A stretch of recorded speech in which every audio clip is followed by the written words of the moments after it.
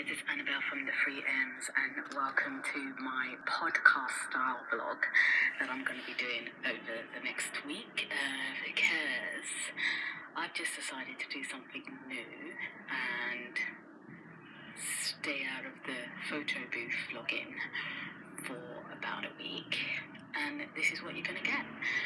So as you can see on the thumbnail, on the Instagram, on the Facebook, I have an empty workout water bottle. I decided to take that picture because I'm about to up my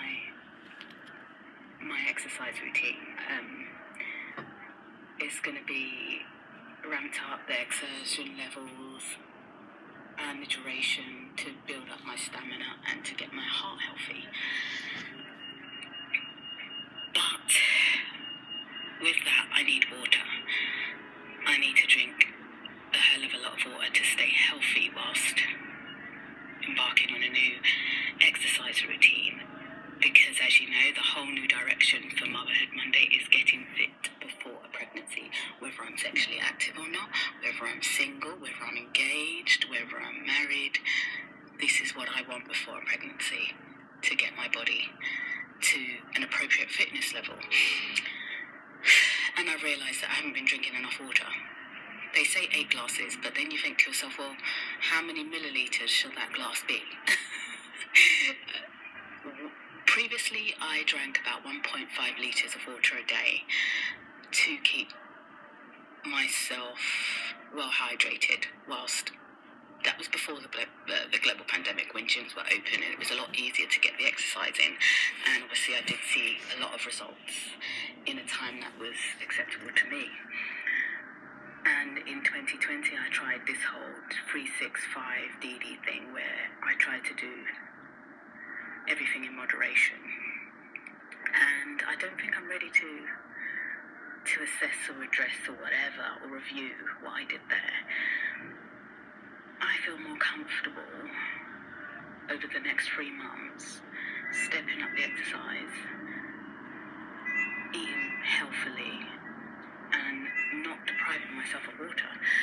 So whether it's tap water or bottled water, I don't know. So that's why I've decided to take a picture of the empty water bottle, just to show you guys I've neglected my water intake. And I did budget for bottled water, but I kind of sacrificed that along the way, and I just went for tap water. And at the time when I didn't neglect my water, I was in a completely different region in England, and the tap water quality was a whole lot different, like you can see it in the glass. And obviously where I am now in this borough of London, the water tastes good, it doesn't look bad. So I decided that with the restrictions in place where I am, just good old tap water will do. But for my safety, I'm not sharing a building with family or friends. I am sharing with complete strangers, and this may seem like a negative point to emphasize, but I guess securing my water in bottles and storing it in a room where I'm responsible for the security is the best thing to do.